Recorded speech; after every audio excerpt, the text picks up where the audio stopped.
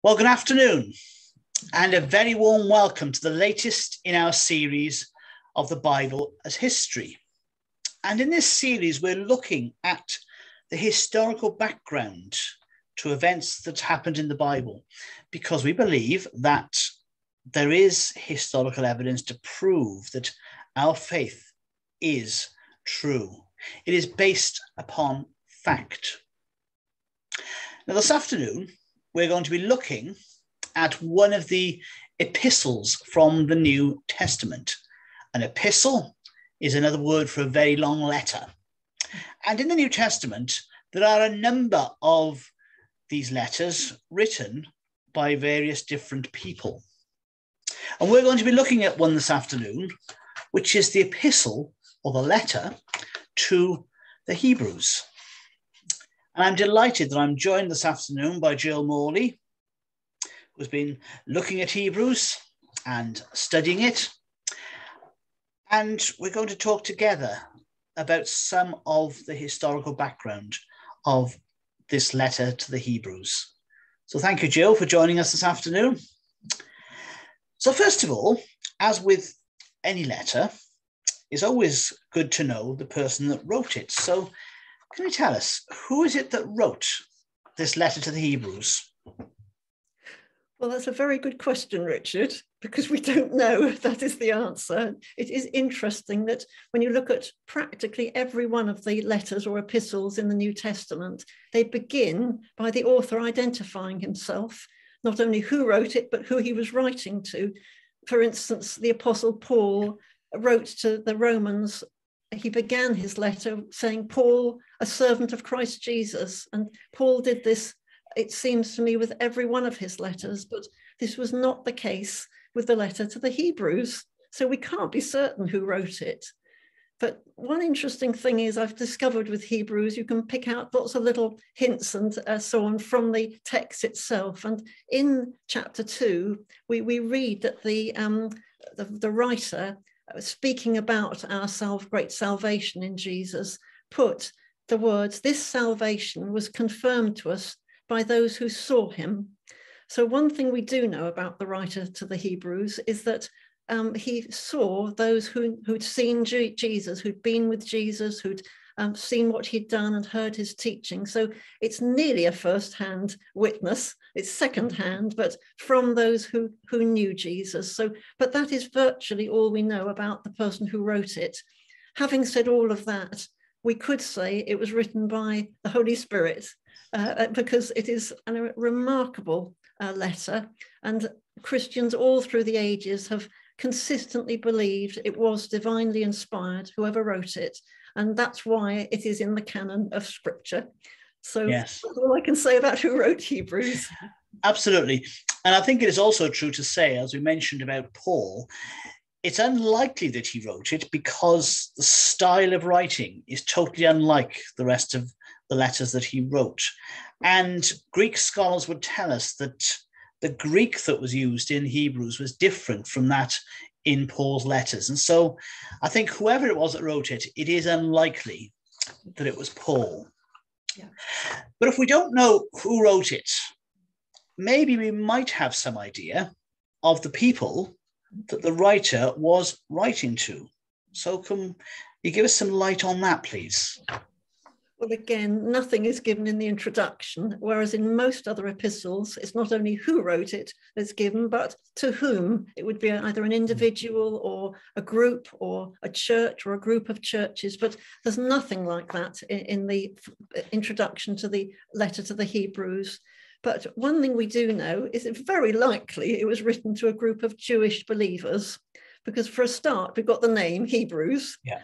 So, that suggests it was written to Hebrews, to Jewish people who are believers. And also, interestingly enough, the very opening verse of the letter says, in the past, God spoke to our forefathers through the prophets at many times and in various ways. Well, that must mean the Jewish people, because our forefathers through the prophets is the Jewish nation, the Jewish people. Yeah.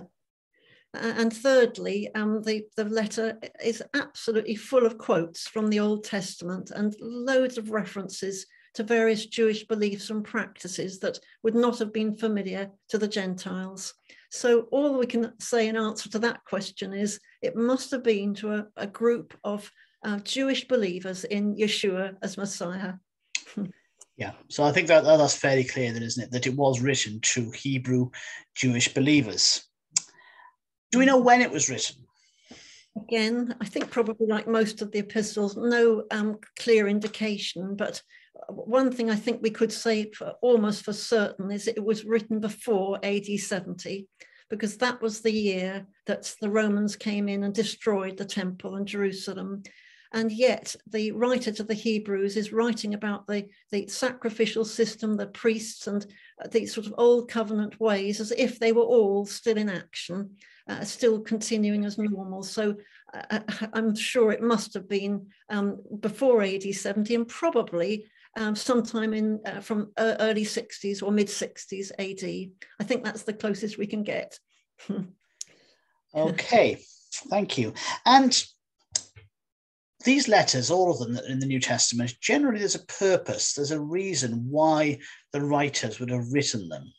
Paul wrote his letter to different churches to deal with issues in them. The other writers had their reasons for writing the letters.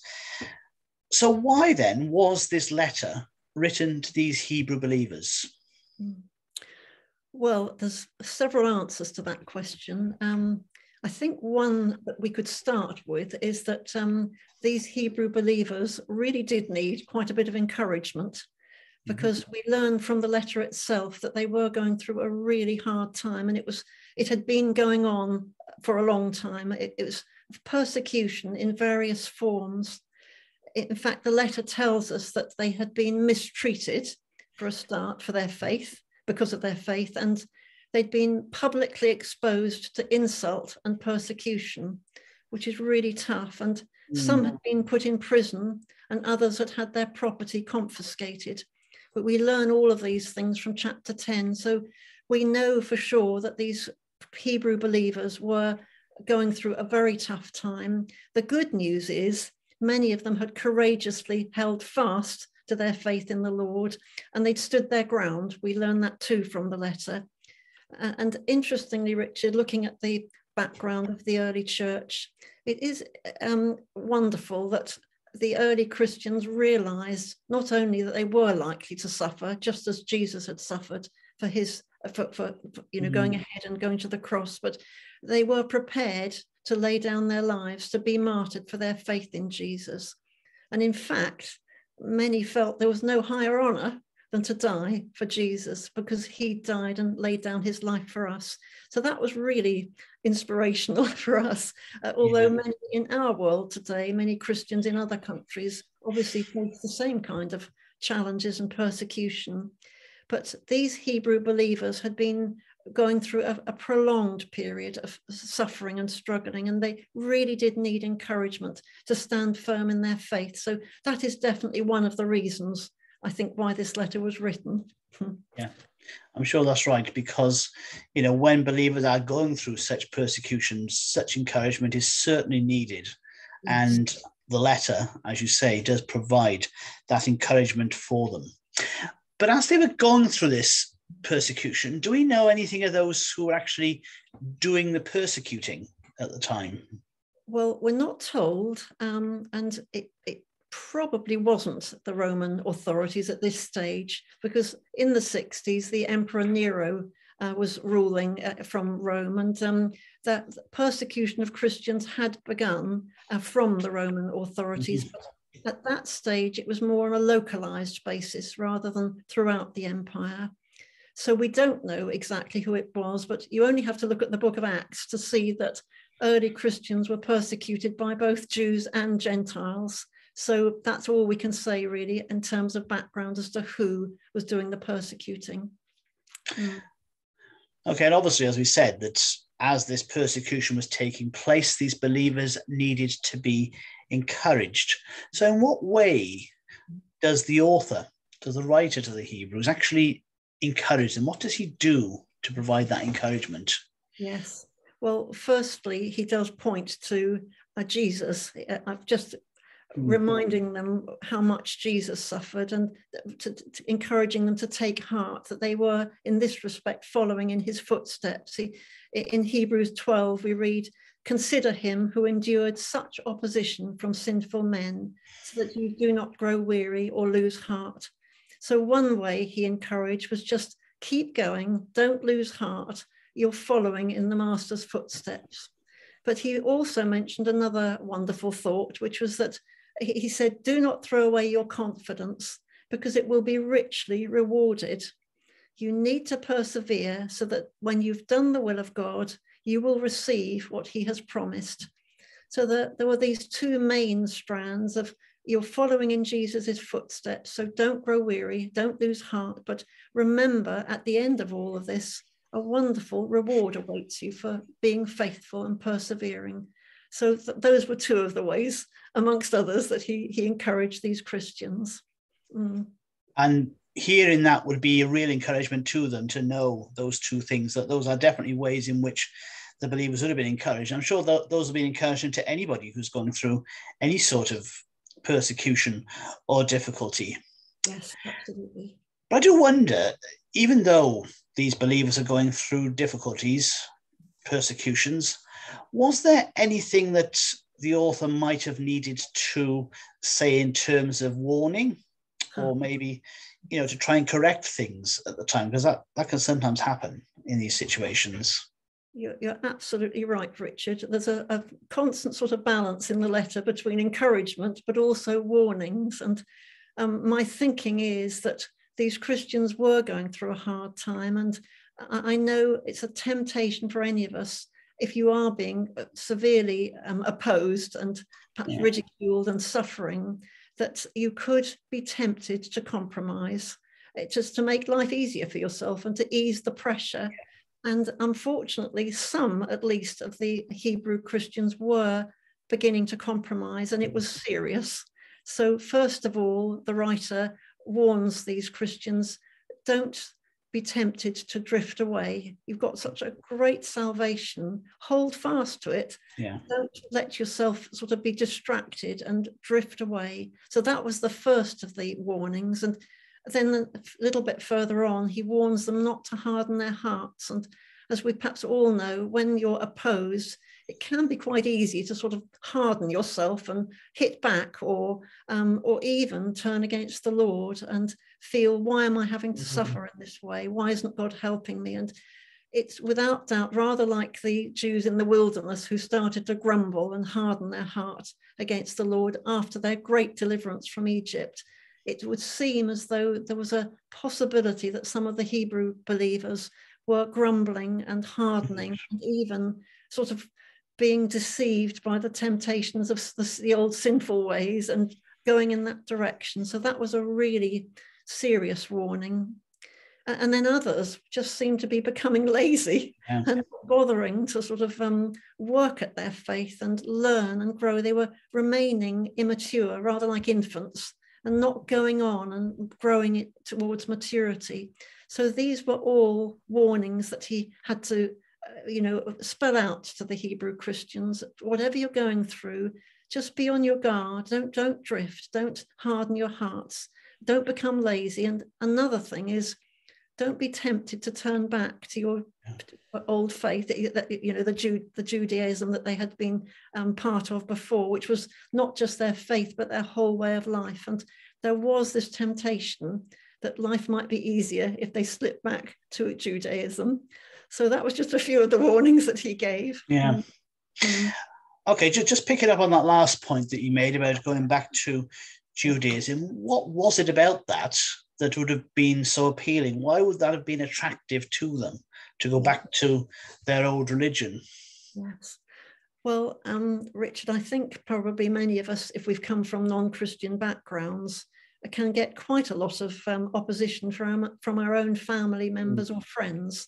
We're no longer the same anymore. We're not fitting in with their values and their beliefs and their ways. And they can be the starting point to persecution. And this could so easily have happened to the believers, Jewish believers, that their families turned against them and may have rejected them and even threatened them with disinheriting them or something like that.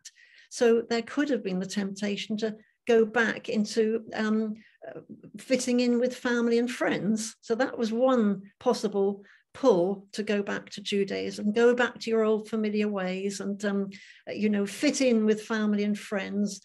So that was one possibility. And another one might have been that, of course, the Jews had they had the temple, they had all their tradition that went back centuries. It was part of their way of life.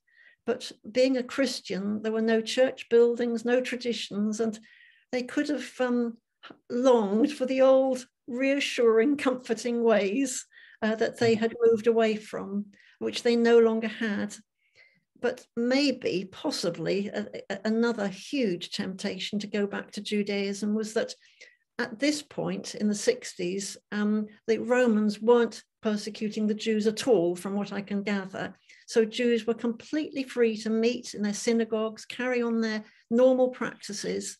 And if the Jewish believers could go back into that, they wouldn't have to worry about persecution at all.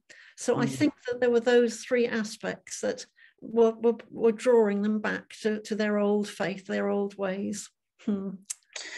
Yeah, so perhaps just like to elaborate on that, in that if the believers were thinking they would go back, why would that have been such a bad thing? What would have been wrong with that? Well, that's a very good question, because thinking about it, all of their faith as Jews was all instituted by God himself. So, for instance, God sent his prophets and spoke to the Jewish people through the prophets. God sent his angelic messengers and spoke through them.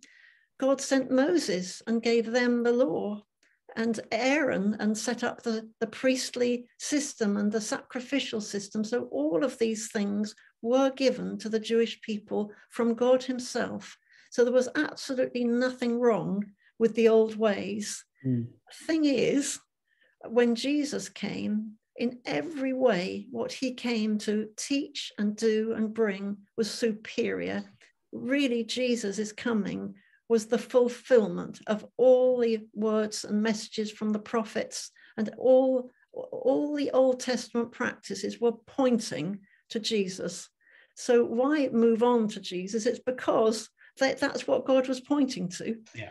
And in every way, Jesus and all that he did was far, far superior. And really, the book of Hebrews underlines that point again and again and again. Jesus was uniquely the Son of God. None of the prophets were, no angels the Son of God. And he's also is the Lamb of God. The Jews had all their Old Testament Old Testament sacrifices of bulls and sheep and goats and so on. But none of those could take away sin permanently. They were only temporary. But when Jesus came, his death as the Lamb of God took away the sins of all people through all ages. And once he died, it was done. It was finished. No more need for sacrifice. How wonderful that is. So wonderful. And perhaps a third point in which we can see how much better Jesus is. Once he had died for our sins, he rose and went back and is now seated at the right hand of God, the Father in heaven, where he reigns in that place of highest honor and authority as King of Kings and Lord of Lords. And he's coming back a second time. Hebrews tells us Christ was sacrificed once to take away the sins of many people, and he will appear a second time, not to bear sin, but to bring salvation to all who are waiting for him. Yes. So through Jesus, we have this wonderful hope, not only of sins forgiven, but his coming again as King of Kings, and to reign in a kingdom that is totally ruled by righteousness and justice. And, and it's an everlasting kingdom. Never will we go back to the old ways that we're living in now in terms of injustice and corruption. So we've got something through Jesus to look forward to, the likes of which the Jews really knew almost nothing about. So there's a few answers. Well, that's really brilliant. And it's always so great to come back to Jesus. And that is where our focus is and should be, isn't it? The praise and the worship of Jesus. That's what we're about. And indeed, even in, this series, The Bible as History, yes, we're looking at the historical facts, but in the end, the reason that we're doing that is because we want to point to Jesus and what he has done. And as you say, this letter to the Hebrews does that in a wonderful way, points to the Lord Jesus Christ and what he has done. Well, can I just thank you so much, Jill, for this afternoon? That's been really brilliant and really lovely, great introduction to this book of Hebrews and the history of it. So to those of you who are watching, thank you so much for watching. If you'd like to find out more, you can get in touch with us via our website, which is trosnant.org.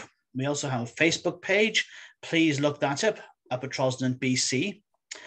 And if you want to ask further questions, then please feel free to do so.